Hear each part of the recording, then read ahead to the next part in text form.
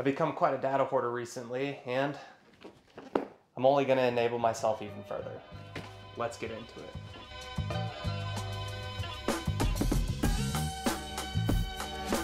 As I mentioned in the intro, I have become a bigger and bigger data hoarder the more I get into YouTube, but also I've been getting into photography more.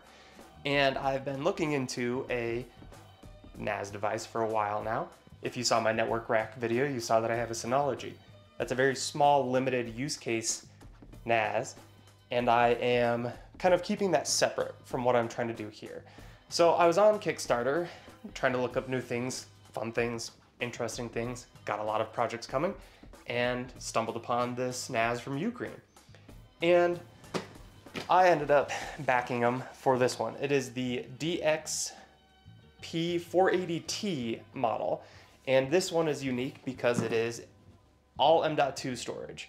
If you're not familiar, the old NASs are run on, one second, these things. They are big, they're heavy, and this is essentially a big spinning disk in here.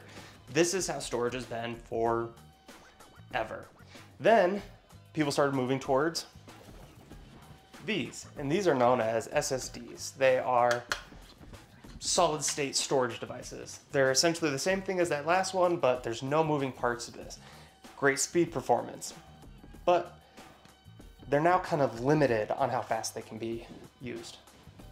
So the next big leap is this. It's known as an M.2, and it's kind of like a USB stick on steroids. It goes internal. It's not an external USB, it's internal, but it's kind of a similar shape. There's no moving parts, and it's much faster than the SSDs. So when I saw this option, I had to take it because I have a future project coming up where I will be putting one of these in a moving vehicle and using it while on the road. And so having spinning disks, not so great for that application. As for what that actual project is, you'll have to stay tuned because it's many months away from here, but I wanted to get a head start. So without a further ado, let's get this thing unboxed. All right, let's unbox this.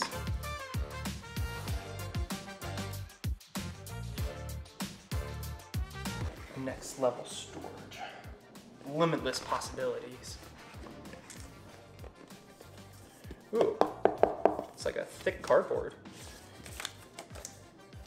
It's a very Apple-esque experience.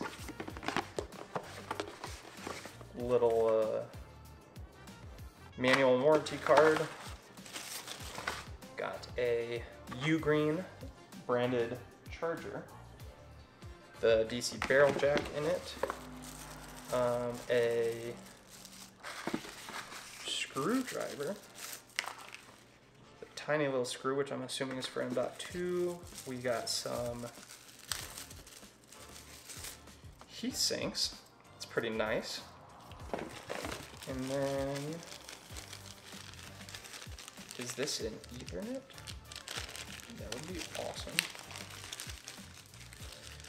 It is. Perfect. Let's get this out of the way.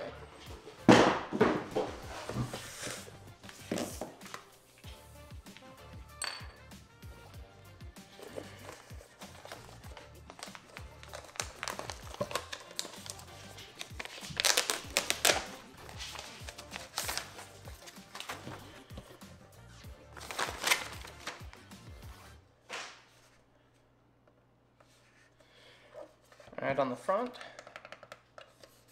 ooh, look at that. Protect what you love. And then on the back, we've got the DC, a reset port, 2 USB-C, looks like Thunderbolt, a USB 3.2 HDMI headphone, which is a interesting one, and Ethernet. All right, set that off to the side, and then moment of truth.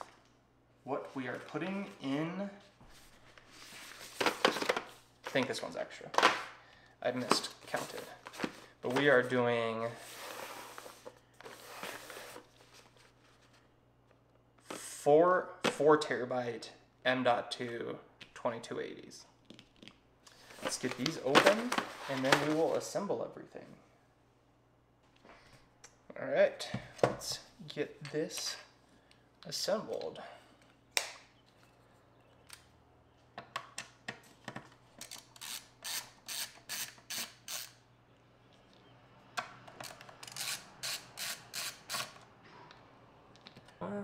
Pretty solid, thick heatsink you got going there. And as you can see, they are numbered. So that's pretty handy. And let's install.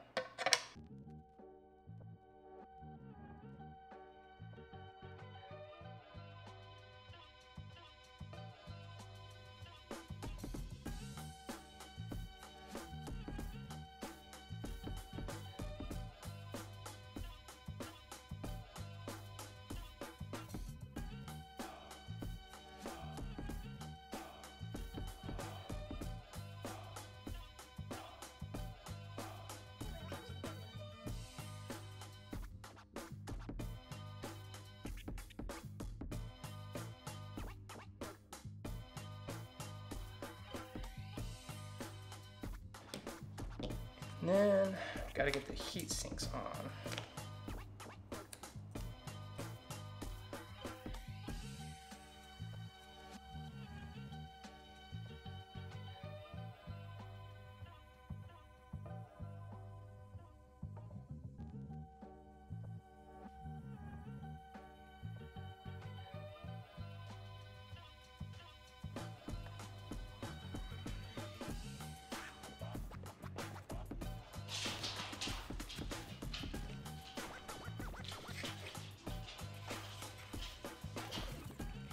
Cocoa pins.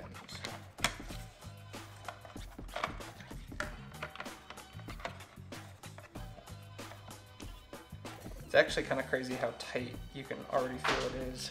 Just trying to push down, not that those heat sinks are in there.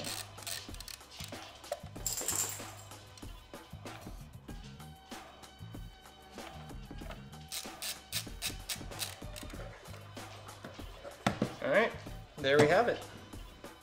Let's take it downstairs.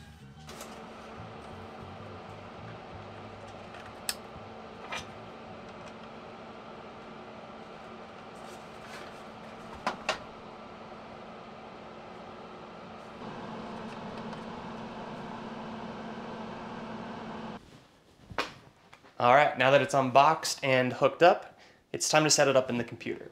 First things first, we gotta go to find.ugnas.com. And as you can see, it automatically discovers the device on the network. And the first thing we need to do is create an admin user.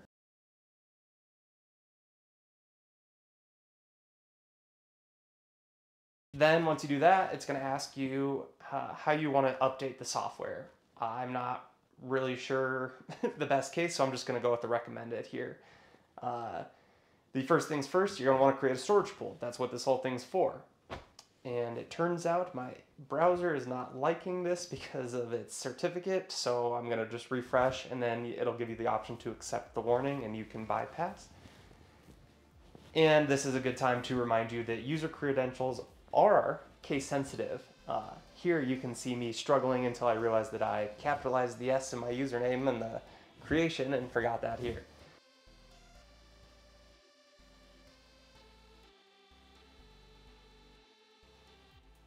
All right, now create storage pool. I'm gonna go with RAID 5. If you're unfamiliar with the different types of RAID, just drop a comment down below and I can definitely create a video going over the different types. And now I'm gonna just select all of the drives because I'm just put them all in the same pool, click create. It's gonna give you this warning about device compatibility, and because this is such a new product, they haven't fully tested every single hard drive out there, and so I'm just gonna bypass this because Samsung is a very reputable drive, so I'm just not gonna worry about it. I'm gonna update the storage pool size to be within the limit of my drives. It will pop up this warning about formatting your hard drives. If you used these hard drives in a previous device, you're gonna wanna make sure you get that data off of these before you continue, because it will reformat them and pretty much just wipe off everything on your drive. I personally, these are brand new drives, there's nothing on them, so I don't care. but just be warned. And now the next step is to create a folder to put all of my data into.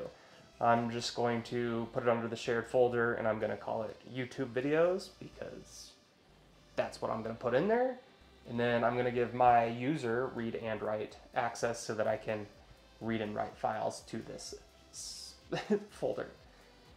All right, so now that the folder is created, the next step that we need to do is we need to connect to our computer. In order to do this, you're going to go into the control panel and you're going to go to File Services, and on this very first page you're going to see SMB. I'm going to enable this service, click Save so that it saves those changes, and then I'm going to take this link right here. If you're on a Mac, use the Mac one, Windows, use the Windows one. I'm going to now go to the Finder window and I'm going to click Go, not that one, Go, and go into Connect to a Server, enter in that address it just gave me, click Connect, and then select the folder. So I ran into this weird glitch where when I tried to drag folders, files, whatever, into that newly opened screen, it wouldn't do it for me. Then when I go and re-navigate to the folder once again and drag and drop, and now it works. Additionally, I ran into this other fun bug where the first time I dragged a folder, it acts like it's going and then all of a sudden it fails for no reason. I click OK and I click the retry and then it magically succeeds. So I'm not sure what happened there, but it works now. So we're just going to keep going with it. All right, I know that wasn't the most super technical overview of this device, but I'm trying to keep things very easy and approachable for those of us that are just getting into this kind of tech. So I appreciate you watching. There are more fun projects to come. If you've made it this far, as always, thanks for watching. Make sure to give the video a like, and if you aren't subscribed already, make sure you do that. It's right there, it's free. And I will see you around the bend.